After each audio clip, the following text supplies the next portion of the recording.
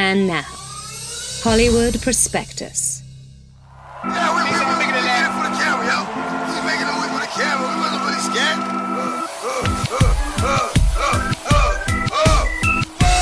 Hello, and welcome to the Hollywood Prospectus podcast. My name is Chris Ryan. I am a writer for Greatland.com, and on the other line, standing at the end of the George Washington Bridge with a boombox saying, "Welcome to New York City!"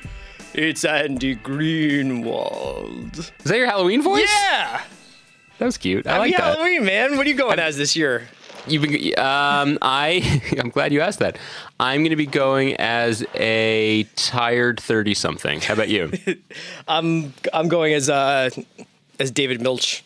Oh, that's good. That's good for you. So for that costume, will you just lie recumbent on a couch? I'm going to wear a mock turtleneck and swear. Yeah, but hold a mini tape recorder and just yell swears. Yeah.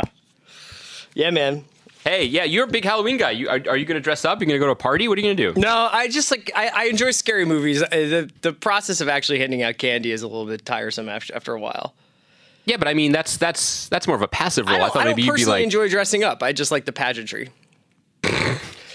Andy. You don't personally enjoy dressing up. In the grand tradition of... Well, first let me just mention today on the podcast we'll be talking about Birdman, Taylor Swift's new album, 1989, and maybe a little bit later we'll get to some depressing television. I mean, if you're lucky, listeners. If you're lucky, take your Xanax. But in the meantime, in the grand tradition of such podcast episodes as Dark Knight Rises, The Bourne Legacy, and Prometheus, Andy and Chris, if I may speak about us in the third person, saw a movie at the same time. Just not together, but like we saw a movie, the same movie, and we're going to talk about it. You meant that Birdman? The movie? I thought you meant number one stunner. We're going to talk about what happened to that boy. That's the oral history. I have 5 hot takes on what happened to that boy. I thought this was going to be a real... I was curious when you were like, what happened to that boy would be a pretty good subtitle for Birdman. What happened to that boy would be a good subtitle to Broadchurch or Gracepoint or literally every TV show that we're going to be talking about at the end of the hour. That's true. Mad Men. Yeah, seriously. Look, I thought it was weird when you wanted to do like a hot 20 on Southern rap, but this is our show. We do what we want. No, Chris, I saw a movie. Yeah, man. Saw a movie. First run movie in a theater. Just straight up went to a movie on Friday. Podcast guest fell through. I went. It was a good experience. We saw Birdman. Birdman feels good to say it. Is it Birdman or is it Birdman? Like Larry Birdman. You want to explain it to people? I think that I'm just having fun watching you try to organize your thoughts about something that lasted 2 hours that you saw in a dark room with other people. That I saw 3 days ago. Did you know what I did this weekend? I went to a botanical garden. I have so many flowers in my mind that are ahead of the movie, but you set me up. I'll roll. Yeah, so for anybody who doesn't know, Birdman is the latest from Mexican director Alejandro Gonzalez. Iñárritu. And he has directed this film starring Michael Keaton, Edward Norton, Emma Stone, Naomi Watts, Amy Ryan, Zach Galifianakis, and Andrea Riseborough. Nice, off the dome. Yeah, that's just IMDb in the mind. And it's about a sort of the twilight of a one-time 90s blockbuster star named Regan Thompson, played by Keaton, who was in a Batman-like movie back in the 90s, blockbuster trilogy. He left that behind / sort of suffered from the inevitable peaks and valleys of fame, and now finds himself on the Great White Way, Andy's favorite street. Trying to reinvent himself. Trying to reinvent himself as a stage actor, producing, directing, writing, funding, giving his heart and soul to an adaptation of Raymond Carver's What We Talk About When We Talk About Love.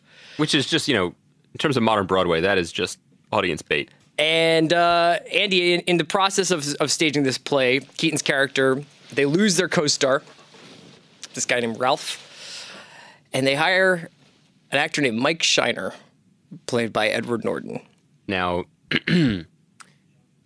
I know you just want to clear your throat, because I know you want to go full Norton for the next 20 minutes. And believe me, this film and this performance deserves the pause and the full Norton. We gotta find our way into this, because this is being heralded as one of, if not the best movies of the year. It is absolutely, without question, one of the most exciting, dynamic, surprising movies of the year, and I say that as someone who has seen twos of movies this year. It's good, man. It's a good movie. Let's talk about. See, my reaction to this was I loved a lot. You came out of the movie. You texted me. You said I have a lot that I loved and a lot that I hated. I did. I think I loved more than I hated, which is really what let's just say that's all you want on your gravestone at the end of your long life. But let's talk about the loves first. Okay. And I would say that this was a movie that reminded me how great good actors can be. Yes. When they are invested and they are alive, and what they can do with material that was very good and exciting for them. But when they find their way into the material, it is electric. And, a lot of attention is being rightly paid to the direction.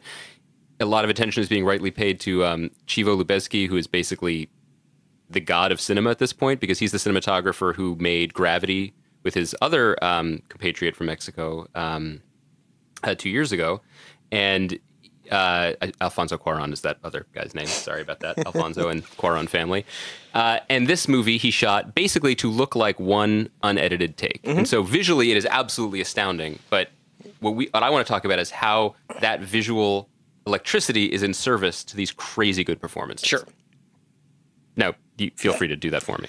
I think that there are a lot of movies that feel actor friendly. Mm-hmm. And I don't know that I've ever seen one that explored the entire sort of fallacy and also honesty and truth of acting. You know what I mean? Like, I've never really, in any earnest way, tried acting. But this movie really did a good job at getting at the sort of hilarious... The hilarious like things, the most ridiculous things that actors can be doing, and the most beautiful things that actors can be doing. And one of the most insane things that you'll see on the screen, I think other people have pointed this out, is the amount of times that these actors not only have to be playing the part that they're playing. So Edward Norton plays a guy named Mike Shiner. He plays a guy named Mike Shiner who is in a play. And then he also has to sometimes play a guy named Mike Shiner who's in a play who's pretending to be drunk. I mean, there's sometimes like 4 or 5 performances going on at once there, including times where they are almost, for our purposes, intentionally acting poorly because of whatever's happening in their personal lives. So as like just a complete celebration of the art form of acting, it's kind of wild because it's been so much has been said about the cinematography and the sort of kinetic direction and the virtuistic camera work, but it's kind of, if you want to see something that's about acting, go see Birdman. Well, Chris, as you know, having sat through my memorable performance as Man in Howard Corder's Not Birdman. Boy's Life, in which I attempted to extract my coat from a room at a party in 1997, you know that, I really relate to the actor's mindset. And I found it, especially the first half of the movie, when everything's coming together and they're performing their lives and they're performing their roles. I said this word before, but the movie is electric. And the best special effect of the year, I think, is Emma Stone's face. I think that she is an incredible performer. I've always thought she was really good, but I thought what she did in this movie with what really could be a throwaway nothing part, because the idea of the sort of the petulant daughter who maybe had some substance abuse issues, who is very much in the thrall and in service to her father, even though the movie's sort of about reversing that dynamic. Mm-hmm. Everything she does is basically in reaction to him. What she brought to that part is kind of revelatory. There's a scene where I don't know, we haven't really I don't know how much we're going to talk about it. We don't need to we can maybe throw up a spoiler or something before we get too specific. It's basically like he's trying to produce this play hoping that it gives his career some sort of critical and everlasting relevance. Well, validation. And validation. Too. And there's a scene in which he accuses her of basically potentially sabotaging this effort. And she turns it around on him. And she just rips him to shreds in a way that I believe only family members possibly can. Mm-hmm. And the camera just, for the camera that is dancing and moving to this incredible drum score for the entire movie, it just holds on her face. And it's almost overwhelming. Yeah. The way that she sells that scene and what her eyes do in that scene. And, it's impressive when filmmaking that is capable of pyrotechnics is able to take a backseat to actual human-based emoting. I don't know what lens he uses, but the actors look enormous in this movie. Yeah, it's like fish eyes, kind of. I mean, it's almost like the way people looked in Westerns. Like their bodies are these gigantic statues against the New York City skyline. Yeah, and Norton, who you have long celebrated on this podcast and in your personal life, he's so good. And, you know, again, like everything else, there are a lot of, like everything else in the movie, his performance is something of an inside joke. I mean, obviously Michael Keaton walked away from the Batman movies and has been notably silent in terms of his mainstream career for quite some time. And Norton has a reputation for being a method lunatic and insisting on changing everything that he's in and rewriting it. And Mike Shiner has a lot of those characteristics too.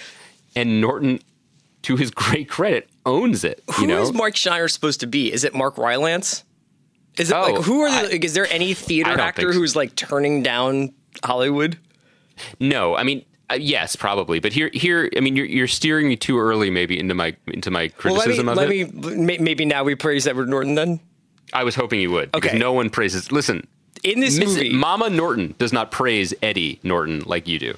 In this movie, Edward Norton is his own weather system. Like, he comes in, the sun comes out. Like, this movie comes completely alive when he comes on the screen. He, in the first 10 minutes, I think, does this audition for Michael Keaton, gets the part, takes all his clothes off, flirts with Michael Keaton's daughter, has some ribald dialogue with Naomi Watts, then gets drunk and gets into a huge fight with like 3 different people. You know what I mean? Like I think he hurls a chicken carcass at the audience too. Moving through this movie like with like just torrential winds. And what you kind of see with him is this is the perfect role for him because Edward Norton's always at his best when he is the spoiler. With the exception of American History X and 25th Hour, almost all of the roles that he's done where he's been great are the ones where he basically snatches some dude's wig. In Rounders, in Bourne Legacy. In Primal Fear, which was sort of the role that really blew him up. He's always the second person who just completely snatches that movie from the star. And that's what his role within the play is. Yeah, exactly. Within the movie it's is the about perfect. too. And in some ways, it seems like it was written for him. But he has so much energy, and you know, Keaton's very much like twitchy, and it's all like kind of being tightened around it's like somebody's got their hands around his throat the whole movie. But Norton doesn't have those problems. I mean, Norton's already free, and even if that freedom costs him relationships and maybe professional advancement, both. You know, I couldn't say for his personal life, but definitely in the world of this film, you get the sense like this is a guy who knows that he's never really going to be able to fully make it because of what his self-destructive qualities. So he's going to sort of live on the, like, that's the guy who keeps it 100 all the time reputation that he has. Live on the legend. Yeah. There's this great part where, you know, there's the sort of heavy, if there is one of the movie, is this New York Times theater critic, which is played by I have some thoughts about Lindsay Duncan. And there's a great scene in Sardi's where Michael Keaton and Edward Norton go in there for a drink, which they're supposed to be drinking coffee, but they have a drink. And Norton walks over to Lindsay Duncan and says, basically like, you know, says hello, but in a very sarcastic way. And she says, "What, aren't you scared that I'm going to give you a bad review?" Because he's been busting her chops a little bit. And she's like, "Aren't you ever scared that I'm going to give you a bad review?" And he's like, "I'm never going to give you a bad performance. So you can't." And it's like this incredibly cocky, but just kind of sad moment between these people where it doesn't, like, that's all they have to go on in their lives are these sort of principles that they live by. Well, and Keaton, sorry to jump in, but I feel like Keaton, within the movie, Regan Thompson is uncomfortable about ceding the spotlight to this other actor who demands more and more of it. Keaton is such a fascinating performer because he does not seem to have that problem at all. He is the dude, the aging dude that still has the fastball. And he, you know, I feel like we've talked a bunch recently about leading men, movie stars, and character actors, and how we were talking about the Nick, like Clive Owen looks like a leading man, but he really performs like a character actor, which is why he's so well suited to the Nick and maybe not so well suited to movies like Duplicity. Sure. Keaton never looked like a leading man, but has this intensity and charisma that allowed him to be one. He almost doesn't work as a supporting actor. He's too much. He's too much. And so now he certainly doesn't look like a leading man. I mean, the skin on his face is kind of a supporting actor in this. Like the sort of weather-beaten cheeks and the folds by his ears. I mean, we spent a lot of time close up on that face. Yeah, I mean, it's in contrast to the fact that it looks like Edward Norton has been sleeping under a golden Grecian fleece for the last 20 years. Yeah. Because he looks about as good as he looked in Rounders. He probably has more hair, honestly. And Naomi Watts looks exactly the same as she did 15 years ago. Yeah, I mean, people, and it should be said that if there's anything that's, she has like, she doesn't get a lot of time in this movie, but the scenes that she gets are pretty incredible. She's really good. She's really, really good. And I guess here's go ahead and talk to me about what you didn't like about it. I don't think I felt as strongly the other way, so I'm going to be curious to hear what you have to say. I didn't feel so strong. I mean, in general, I think that for a movie that was so sly and playful and clever and dynamic and fun, and was, it's a very, very cheap analogy, but I'll make it. For a movie that really is soaring and flying for the first first two acts, there really is no place to go for it to land. Did you notice when it stopped soaring? Literally? Yeah, because it's pretty much when Norton leaves the... I'm not even saying this is bias. Like, I'm saying when they take Norton out of the narrative, kind of, it sort of loses its momentum. Well, because the thing is about it becomes kind of, the visuals become less conventional because it gets a little more surreal. But the narrative of this self-deluding, guy who sort of sees himself as the martyr in his own story and needs the validation of the world while still sort of punishing Amy Ryan, who's his ex-wife, and Emma Stone, who plays his daughter to some degree, where he's still the hero and the star, that felt a lot more formulaic to me, and it felt a little lumpy where it ended. So that's not really my biggest criticism. My biggest problem with the movie was Lindsay Duncan as the New York Times theater critic. Interesting. Because for a movie that was very smart and in the know and wink wink about a lot of things, the Birdman is a fictional franchise, but there's a lot of references to like Ryan Gosling and George Clooney, and it's very much set in contemporary real world. They get the apocalypse porn stuff right, for sure. Yeah, and even when they go into the bring in special effects, it's there, and sort of it's all very present of the moment. It really bummed me out, and obviously I have a horse in this race, but it really bummed me out how incredibly stupid and myopic, I guess, Inarritu's view of criticism is. Because I think there is and I certainly get this a lot, on Twitter and other places, but there's a fundamental misunderstanding of what criticism is that is reflected in this movie. In that, in Birdman, Lindsay Duncan's character, who writes for the New York Times, seeks to destroy something for her own motives.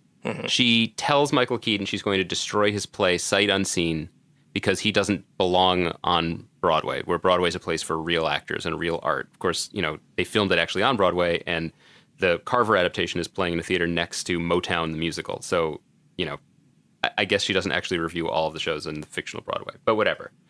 The truth is, at least, and I'll just speak from my experience, the reason people write about art forms or about art is because they love them.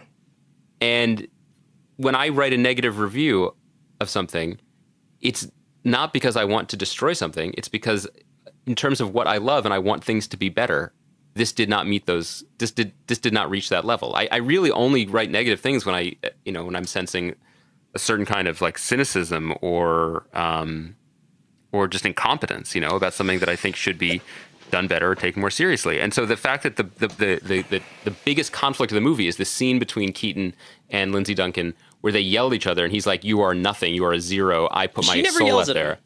Well, she just sits there smugly sipping a martini, twirling her mustache. She is a non-real thing. She is more fictional than Birdman. Okay, I didn't read it quite so much as Inarritu's specific. I didn't necessarily port that onto the director. Like, I didn't necessarily think that, this is what the director thinks.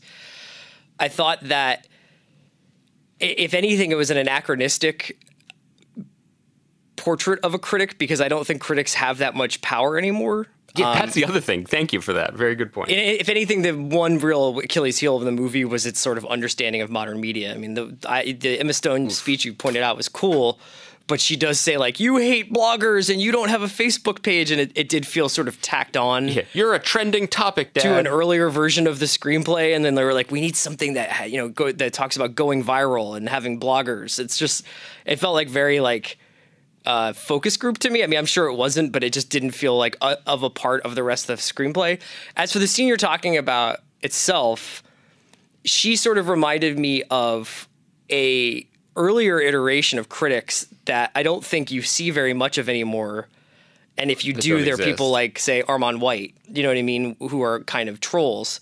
But like whether it's Clement Greenberg or some of the rock critics from the 70s and early 80s, like Richard Meltzer, who are literally like, I have a very defined idea of what constitutes good art in the medium that I'm evaluating, and 85 to 95% of it falls short. Well, and I'm a gatekeeper. I say what gets in and what doesn't. And that was something that I think that, like, you used to read. I mean, people talk about trolling and bad reviews now, which are fairly rare, I think, because everybody is. I think it's a pretty genial, you know, in terms of like when movies come out or when TV shows come out, people try to find the good if they bother writing about it at all. It used to, in my experience, my memory of criticism is much more withering. My dad used to be the film critic at the Philadelphia Inquirer, and I remember very good one. 90% of what he wrote about was just like, he was just giving me the middle finger to stuff because it was just, granted, a lot of it was crap, but he had very like snooty taste. And he just was like, I'm not going to give this a pass. I'm not going to say it's good for what it is. I'm not going to say I liked parts of it. He was just like, this isn't good enough. If we're capable of making Godfather 2, if we're capable of making Chinatown or Citizen Kane, like, or The Bourne Legacy. Yeah, or The Bourne Legacy, movies that fall drastically short of that get called out. And I think that was sort of what she was, to me, is what the Tabitha character is in Birdman. I think that is a very smart and very nuanced take on something that I had a much stronger... Yeah, you had a visceral reaction to it. And that absolutely does come from my own experience. And I actually don't think that Michael Keaton's argument towards her makes much sense, where he's like, you just label things. It's like, well, nobody actually thinks people just label things. I understand the whole thing is like, you know, those that do, and those that can't teach or whatever. It's like the same thing applied to criticism. If you can't make art, you must critique it and work out your, you know, childish resentment at your own inability through your criticism. But I don't find that that's very much the case anymore. I don't think people are like, I wish I could write screenplays. Since I can, I'm just going to rip on movies. Yeah, because at the people who can. I mean, I think you do see some of that stuff, but not very much of it. Right. And you know, I mean, what I like writing about TV because I like writing, first of all, and so I'm trying to make my own, trying to make something that TV exists. You're sort of neither here nor there about, but the writing part you like. Exactly. Yeah, I love writing. It's such a blast. No, but I mean, when I do the work, the goal is to make something that stands on its own as a valid piece of writing, not just in response to something else. And it's because, you know, I really care about story and I care about construction of things and storytelling. And, you know, so that definitely rubbed me the wrong way. But also because I think the bigger point that it did seem like the moments referring to trending topics and viral videos, it did take me out of a narrative that otherwise felt very grounded in some ways, you know, that felt very much tied to a moment. I hear you. And I think that scene on, from that scene on, you kind of lose... I'm not so sure how much the camera is a reliable narrator from that scene on. That's true.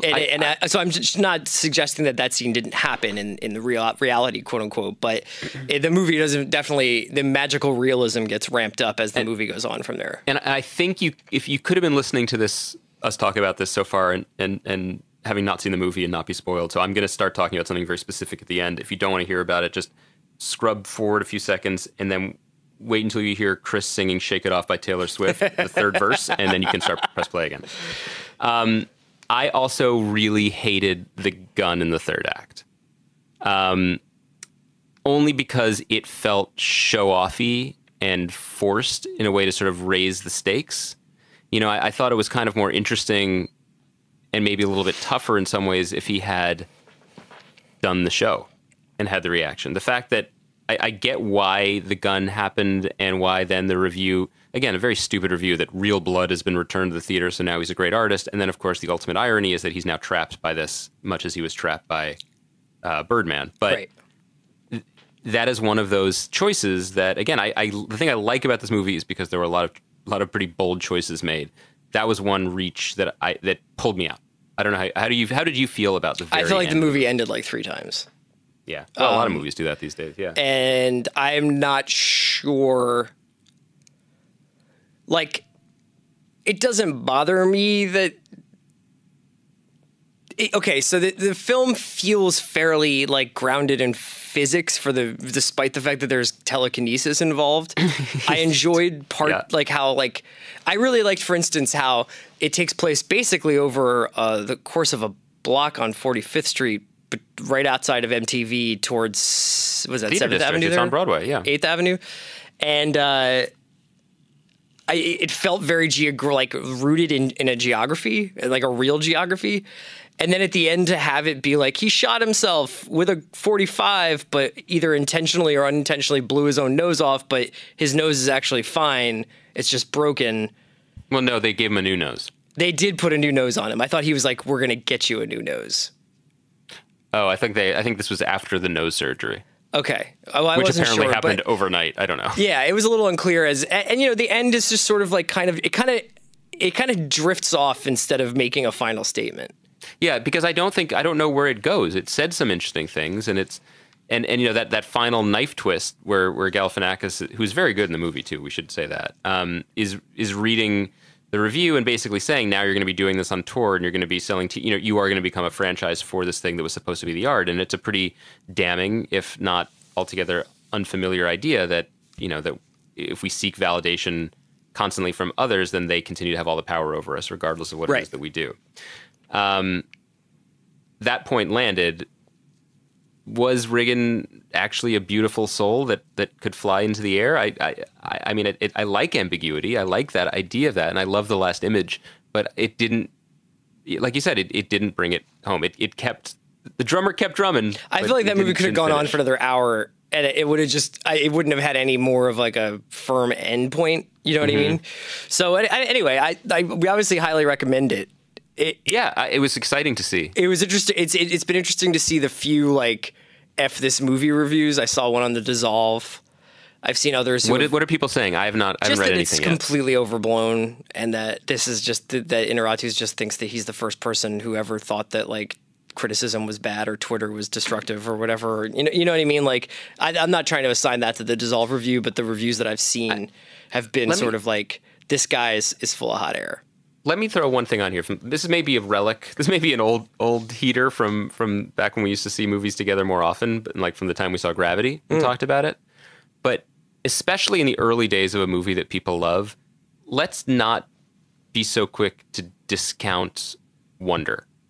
Because, Gravity, if you rip that script apart, or if you even just read the script, it is very, very basic. No bueno. It is very often trite. And even if you watch the movie on like your phone instead of a giant movie screen, its effect is diminished. But I will still stand by that movie as being one of the most incredible and beautiful experiences I've had in the theater. I mean, it was astonishing to watch. And so the visual imagination, which is, not something that I often spend time thinking about, because in TV it's really often more about the writing and the story and the plot. But the visual imagination shown by these, and they called themselves the Three Amigos for a while, but for Cuarón, Iñárritu, and Del Toro.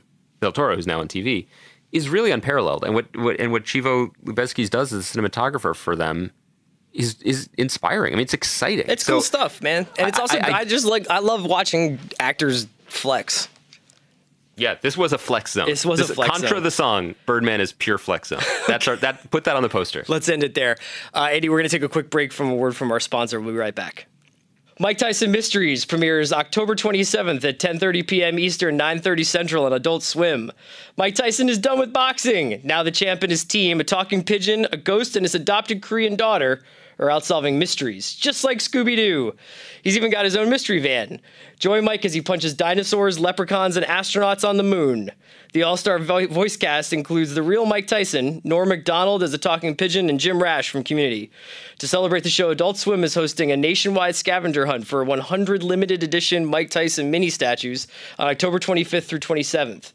To find out if the scavenger hunt is coming to your city, go to ourmysteriesreal.com. Just like Scooby-Doo! And we're back.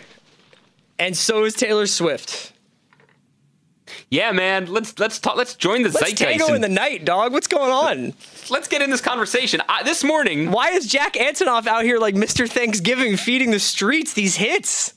I tried to tell people about that dude on my podcast. I tried to tell people he was ready to bring it. Before we talk about Taylor Swift's 1989 album, which is out this week, I want to ask you. Yeah. Where are you on the side of? Are you in these Taylor wars? Are you pro Taylor, no con Taylor? Do you care? I care. I think she's fantastic. She's great. Taylor Swift is great. Really? Her songs are great. Her albums are great. I buy them on iTunes and have them downloaded to my phone and devices. Them. Did you? Let me tell you about this morning. Wow. Let me tell you a little something about this morning. This morning, six-ish, reached over to my phone just to see what time it was, see where I was at with my sleep cycle and my day. And it was time to get up. You know why, Chris? Because Taylor Swift had dropped. Because there was an icon on my phone that said, some materials you have pre-purchased are ready for download. You pre-ordered 1989? Because I wanted that Antonoff fire early. I wanted to hear Out of the Woods as a jam. I wanted to hear it. I wanted to be part of the conversation. When I'm like, I'm pretty into something, and you're like, I'm really into something. I'm a guilty remnant for I don't this. understand what's surprised about this, because earlier today I G-chatted you and I was like, Taylor Swift record is really good, yeah, but we probably don't want to talk about that. I thought you were like ghostwriting it. I thought you were like watching from afar. You want to know what my favorite deep cuts on Red are? I mean, I like Taylor Swift. You know why? Because she writes good pop songs. Yep. And that's what I like. And 1989 is a graduate level seminar in how to write good pop songs. She is the Walter Benjamin of rap. Because it's not just her, Chris. Uh-huh. And not just our man Jack Antonoff, who can write some pop songs himself. No, it's the god Shellback. It's my men's, Max Martin and Shellback, who continue to be the most interesting people in the world that no one writes about. But these are the dudes who in Sweden write about them. They get a lot of credit. They get credit, but I don't think they give access. They also get guap. Yeah. They get a lot. I mean, I all the cheese. I was going to start naming Swedish cheese varietals, but I don't think they need that. They just get like the Eurozone cheese. Yeah, that's Swiss cheese you're thinking of. That's the one with holes. There are no holes in Max Martin's game. You're fired up. This is your Mike Shiner rant. Because these dudes write incredible songs. So you were like, yeah, we're not going to talk about that. I didn't say that. 17 minutes later. I hadn't listened to it late yet, and then I fired up Out of the Woods, and I was saved. Yeah. Then you understood what the icons on your emojis. You understood the flames emoji. You understood the 100 emoji, and you understood the monkey cupping its ears, being like, "Play it louder." That's what you went through this morning. And what I can only imagine was like 7:37 on the West Coast, and you were sipping a green juice smoothie. Do you think that people do we need to chill out a little bit though? Because I saw someone out there being like, "Yo, Out of the Woods has Clips grinding drums." And yeah, it's like, let's all calm down. Settle down. You know what I mean? What you asked me was, am I in these wars? Like, that is a stupid thing. You know what there are in the world? Real war. Okay. You know what I mean? Okay. Like, this is not a thing to argue about. I feel like people use Taylor Swift and hate her for various reasons that have nothing to do with the fact that these are great pop songs. That's it. Like, I actually don't believe in using her as an avatar to, like, or a millstone to sorry, Clips, to grind your own personal stuff. Sorry, Pusha. Sorry, Pusha. Sorry. I have so much to apologize to him for, but you know what I mean? I thought our man John Caramonica in the Times wrote the first review of 1989 last week, and it is an outstanding piece, and I think he absolutely nailed it. Did John like the record? Did he? Yeah. John liked the record, but John also wrote something really smart. I read the review. I just didn't come away with it being like, man, John thinks this is fire. No, I'm not saying you're right. He definitely did not think it was fire. He thought it was maybe like a little bit like sputtering flames, like an old Bic lighter you find in your bedside table. Yeah, but what I'm saying it's got, like, pocket lint in it. But what he did say that was really smart was that she is not trying to compete with the dominant diva mode of today. And that was why she's really smart, because she's winning a war. Sorry, there I go again. She's winning a fight that no one else is participating in. She is not trying to co-opt R&B or hip hop. She's not trying to compete with Beyonce. What she's doing is channeling a kind of pop radio that's right there in the title of the record, like late 80s, early 90s pop radio. The heyday of Janet Jackson, Paula Abdul, Taylor Dane. Yep. You know, and even like I have one of my most distinctive memories of my childhood is I was on this traveling all-stars baseball team. No big deal. Like traveling around the country? Like, no, traveling around Philadelphia. It's like we got some whistle stop tour, like a presidential candidate in 1897 from town to town. Okay, like Woody Guthrie, bringing baseball to the folk. I was on his baseball team. We had a lot of like games all over the city, so there's long car rides, and it was largely the transportation was provided by mothers, and we would all pile into these station wagons or whatever. And I have very, very distinctive memories of just kind of being like exhausted after a game or really hyped before a game, sitting in the back seat and having, Eagle 106 or Q102 playing. Yeah. And hearing stuff like Angel by Aerosmith. You know what I mean? Like just like very big pop songs. Wild West by Escape Club. Just don't shut me down. I'll Get Over You. Is that Go West?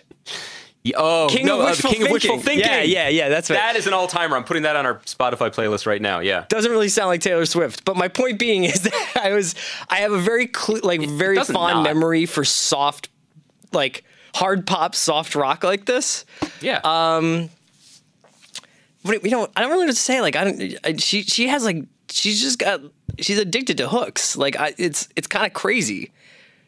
Yeah, and I think there's like 6 #1 singles on here.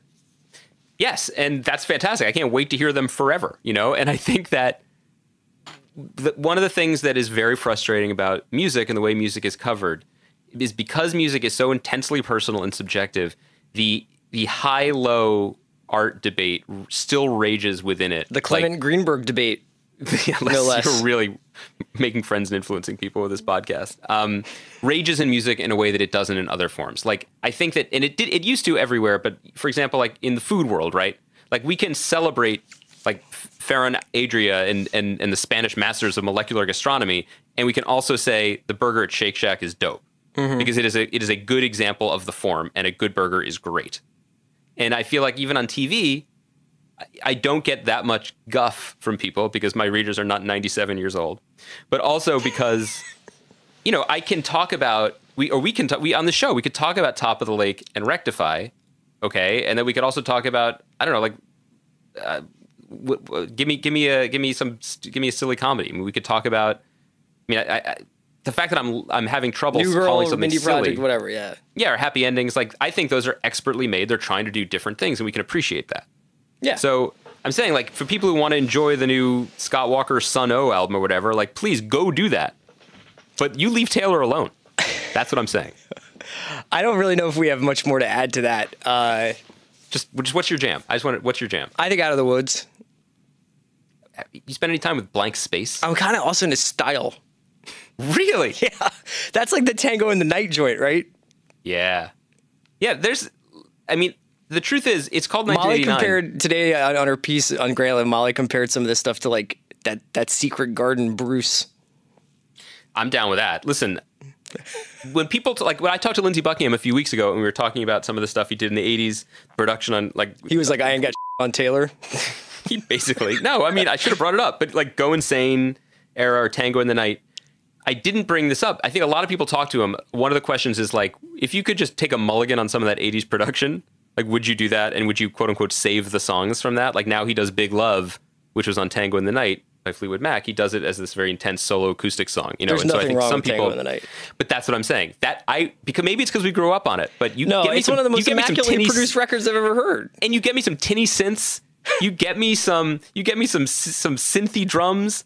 You get me an album whose guiding light is this soundtrack to the original Mario Kart, okay? Like, you get me that sound. All I'm trying to do on Tango in the Night when I remaster that is to just take down them Christine McVie vocals.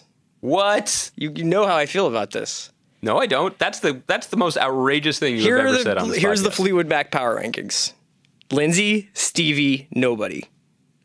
Wow. I can't you are mess so with any wrong. McVie tracks. Oh, I would rather no. listen to drum solos than Christine McVie's tracks. First of all, we're talking Tango in the Night. 2 best songs on it, Christine songs. Everywhere and Little Lies. No question. Didn't she write Gypsy? What's Gypsies on Tango, isn't it? A, no. B, that's Stevie. I know who sings it, but I'm saying, what album's Gypsy on? Mirage. Oh. Dude, basic. Basic. Come on. Look, Christine, you can't have Fleetwood Mac without Christine. I do. I just skip her songs. Wow. Yeah. But first of all, I wrote you out. Let me tell you something. Let me tell our listeners something. Taylor thinks she's a Stevie, but she's a Christine, and it's a good thing. Wait, say it again?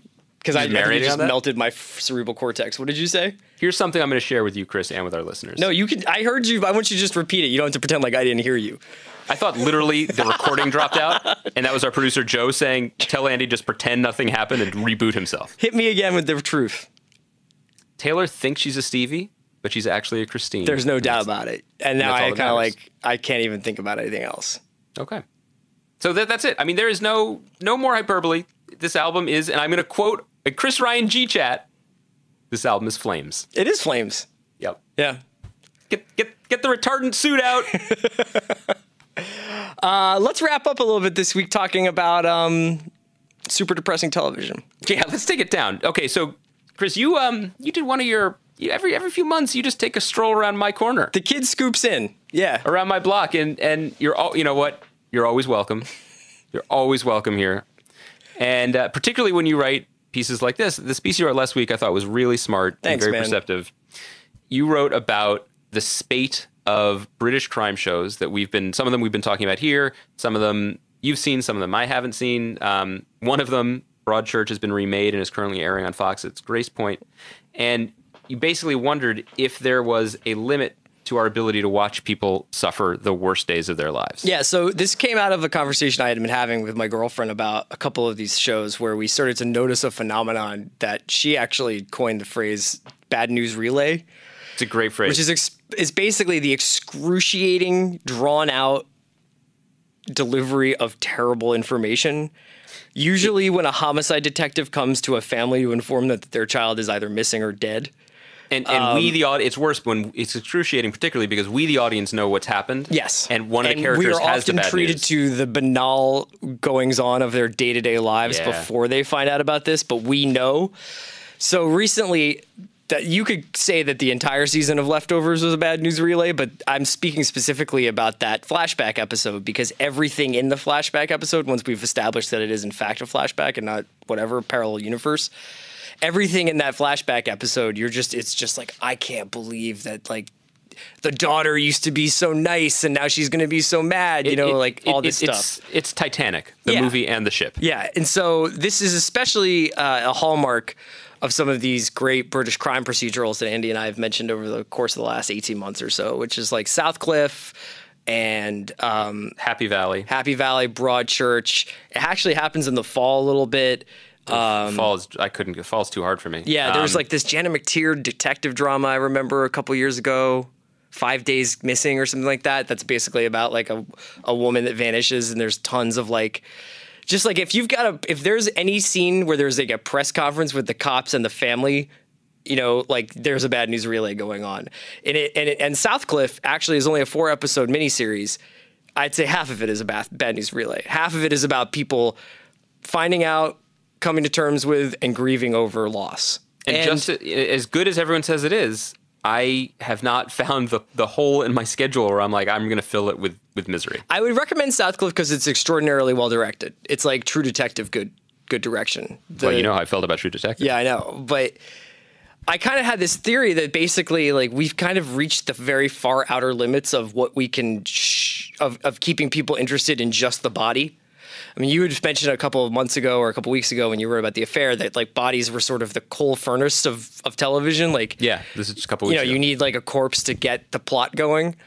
You've got like things like Hannibal where like people are getting turned into human honeycombs you know, I mean, like this is, we've got that far, like that the body crimes are as far as we can go, and now we're doing crimes of the heart. Human honeycombs in just a span of a year have gone from Stefan's Hottest Club on NBC to Hannibal on NBC.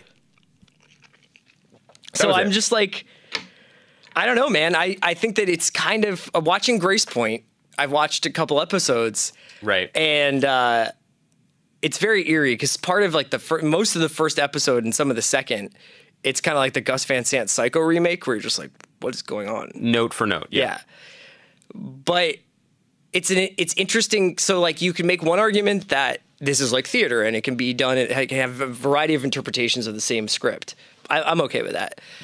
But the first time when you see Broadchurch, those notes that they felt very real and very emotional, and you just kind of like your heart breaks for these people, even though they're fictional. The second time with Gracepoint, going through it and to have each moment play the same, it feels like that much more manipulative. And it just made me think about this entire sort of subgenre and whether or not it's really playing on some of our darkest fears. Well, I think that the trick might be exposed at this point. You know, yes. I do. I think that my feelings about Broadchurch, I mean, I would definitely recommend Broadchurch to people who haven't seen either. I certainly would recommend it over Gracepoint. But I really didn't like it nearly as much as I think you did. And one of those reasons was because as expertly as much of it was done, it did feel like, you know, it felt like the car was very nice, but the roller coaster ride itself was very old.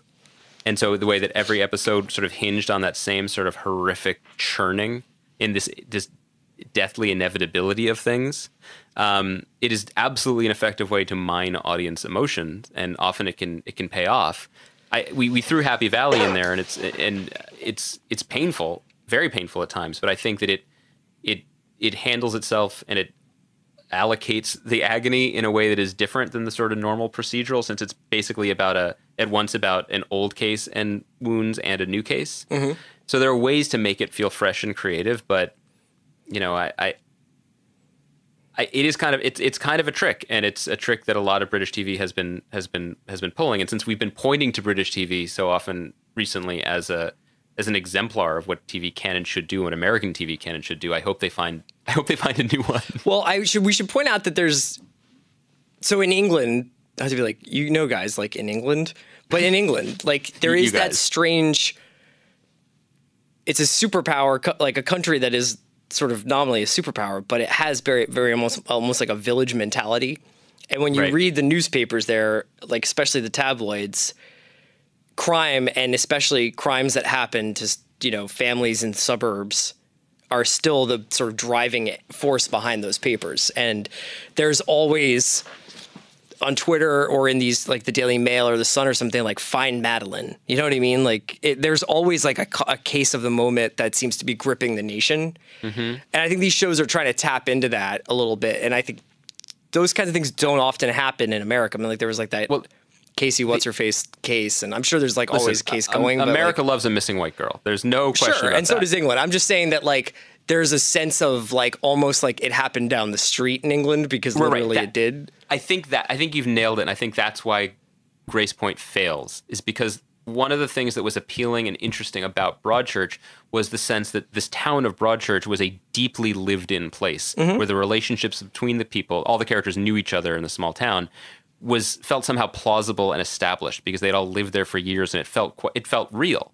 By uprooting it and relocating it to a fictional town somewhere California-ish, northern Pacific Northwest-ish, called Gracepoint, it's completely arbitrary and artificial. Yeah, it feels very much like Vancouver standing in as Northern California. It just could be anywhere with anything. It has no culture, culture specific to it, and that's what you lose. I mean, and that just also gets back to a point we've made many times about why we like certain crime novels, because the crime becomes tangential to the sense of place and the sense of community. So that said, I don't have that much hope that as these stories, whether they are adapted, note for note, word for word, shot for shot, like Broadchurch, or if they're more loosely adapted, I don't have that much faith that the U.S. audiences the U.S. industry will get it right, because they tend to lack that. I mean, that sense of place is the thing that only the greatest TV shows have, and very few of them do. Yeah, for sure. You know what has a great sense of place? What? New York. Welcome to New York, Taylor Swift. It's been another fun week. We'll be back next week. God, the lights are so bright, but they never blind me here. What are we going to talk about next week? Maybe we'll do a little bit of reader mail. If you guys want to keep sending in emails, it's Hollywood Prospectus Pod, right? Yeah. Yeah, HollywoodProspectusPod@gmail.com. You know what we're going to talk about next week? Side 2 of Taylor Swift's 1989. Yeah, it's good. I'll give me time to listen to it. And also erasing Christine McVie from all recordings of Fleetwood Mac. So many rough admissions made today. And let me tell you, when we look back on this, my love for this Taylor Swift album will be a blink in the eye of history compared to your negation of the goddess Christine McVie. I want you to take this one thing from the show, though. Mm-hmm. You're a great critic. Thanks, pal. It means a lot. Talk to you later. Great job, McVie. Thank you for listening to Grantland. To hear more Grantland shows in your earballs, subscribe to Grantland Sports and Grantland Pop Culture on iTunes. Or go to grantland.com and click on podcasts.